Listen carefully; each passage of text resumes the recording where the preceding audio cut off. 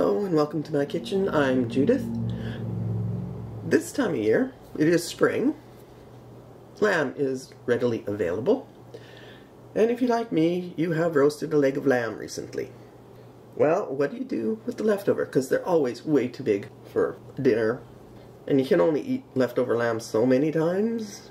Anyways, so I still have a lot of meat on my lamb bone. We're going to cut most of that meat off and we're going to throw it in a pot and make some lovely lamb stock.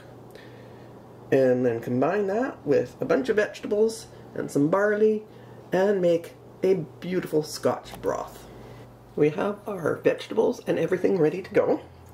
We have one large leek, washed and sliced thinly, 2 medium onions, or actually here they would be called small onions, peeled and diced,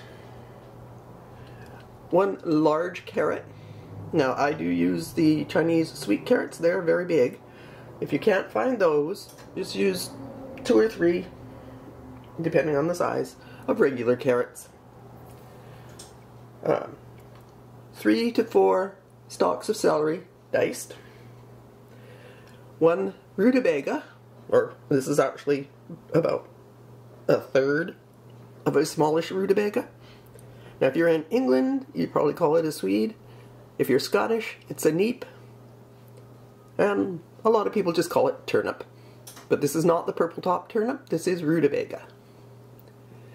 And we have the diced lamb meat. And of course, what's Scotch broth without pearl barley? The last item is just optional. When you've got your soup done and served, it is authentic to put a dram of whiskey in each bowl.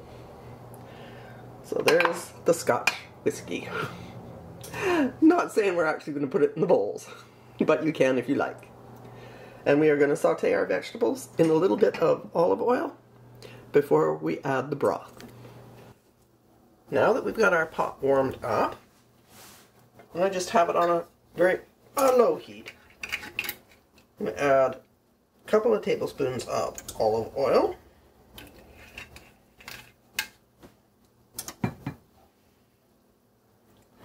Then we're going to add our leeks, or leek.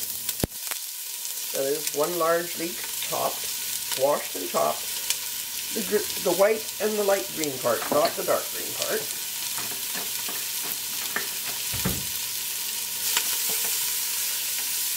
Push around in the oil there. And our onions. And that is 2 smallish yellow onions, chopped.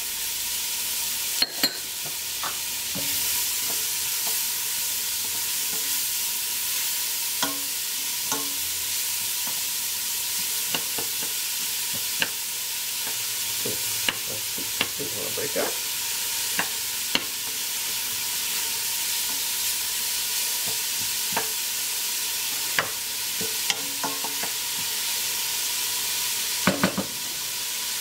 Now we're just going to let those sweat down a little. Now you do want to watch this because you don't want them to brown. So give it a good stir now and then.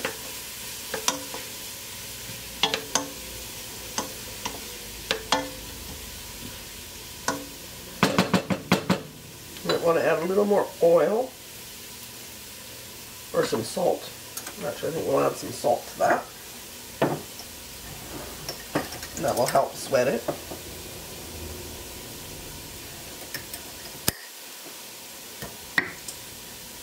A little bit more oil, because it seems to have soaked up all the oil I put in. Just about another half a tablespoon.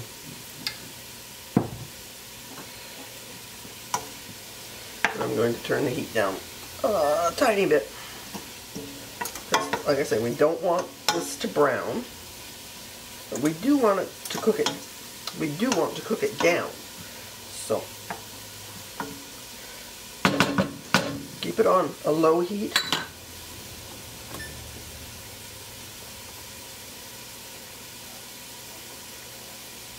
And you could put a lid on it once you're sure that the temperature is low enough that it's not going to burn on you. Okay, I think we're doing okay. This has to cook for some time. So I'm going to put a lid on and leave it for a while and come back and check in about 10 minutes. And that's our 10 minutes. Let's take a look here how we're doing. Ooh, looking lovely. We are going to let it go a little longer. We are going to turn the heat down just another notch or two. We do want this sweated down quite a lot. We don't want, we want it basically mush. So turn the heat down. It is because it is starting to get a little color there, but if we turn the heat down, it should be okay. And we'll give it another 5 or 10. After another 5 minutes, we strained our broth into it. And I did only strain it because I put some peppercorns and a bay leaf in. And we put the bone back in, which is always helpful. I mean, it's still got a lot of flavor. There's still meat on it. And now that we've got that in there, we're going to add our rutabaga.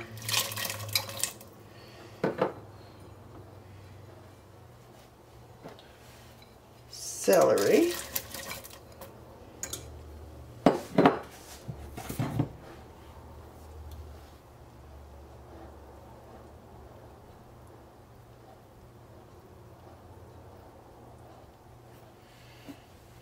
And carrots. There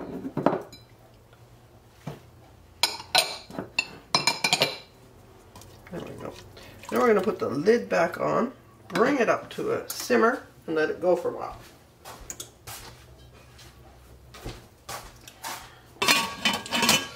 So we're going to turn the heat back up and keep an eye on it. Now we have our soup, as it is so far, coming up to a nice boil, or a very strong simmer. We are going to add potatoes. And this, yes, I did leave these out when I was talking about the vegetables.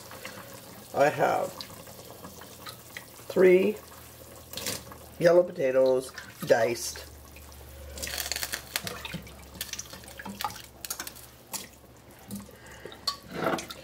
And yeah, I do keep my potatoes in water until I want to use them. You don't want your potatoes going brown or black or, yeah, just discoloring. Ooh, and that is nice and thick. So we're going to add some water.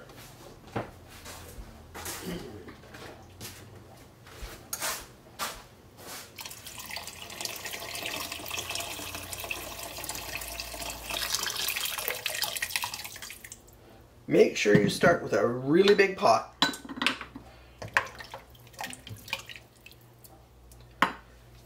And now we're going to add our barley. Remember, pearl barley takes a lot less time to cook than pot barley.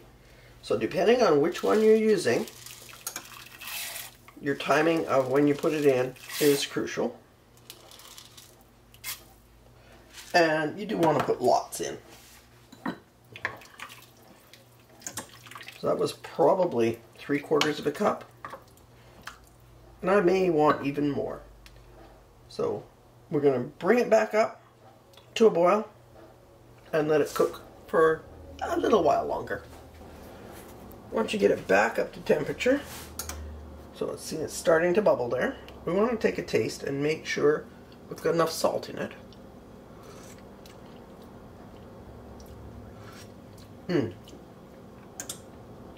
Tasting really good, but yeah, it definitely needs more salt.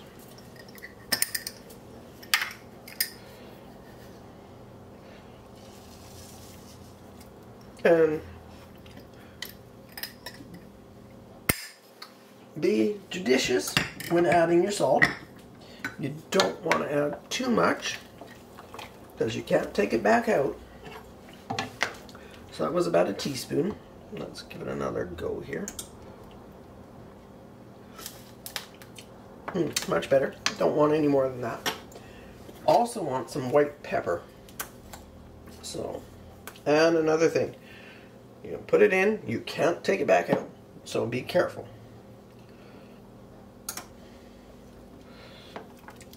So that's about 1/8 of a teaspoon.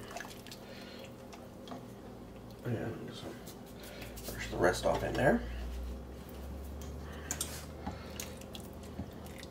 Now, depending on how much you like pepper, I'm not a huge fan. White pepper I like better than black. But you do always want to be careful. Oh yeah. Yeah. That's good. And definitely enough pepper. So now we're going to turn it to a simmer.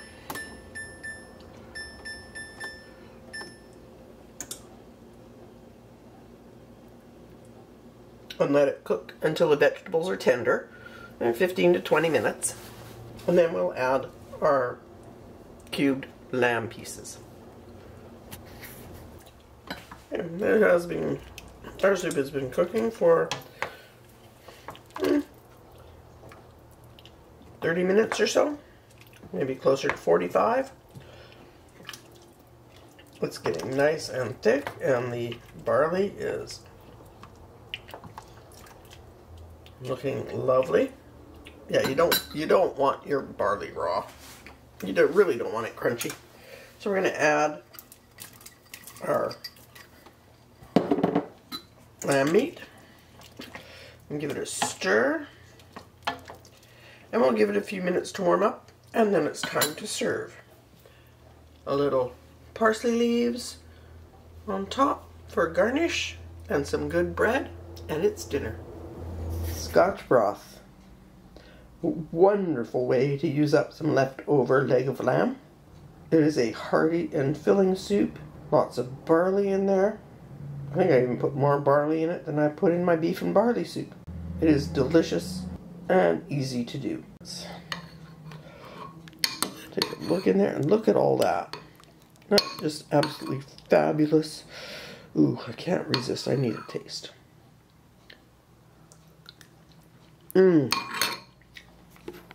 I hope the video was informative and that you enjoyed watching it. Love that you watch my videos. I appreciate everyone that has subscribed, that watches. Please comment. Please give it a like. Share with your friends. I'm working on building my channel, and it's doing great. Thank you all so much. Come back soon. I will have new recipes. I put out a new recipe every week. I will see you again next week. Thank you so much for watching.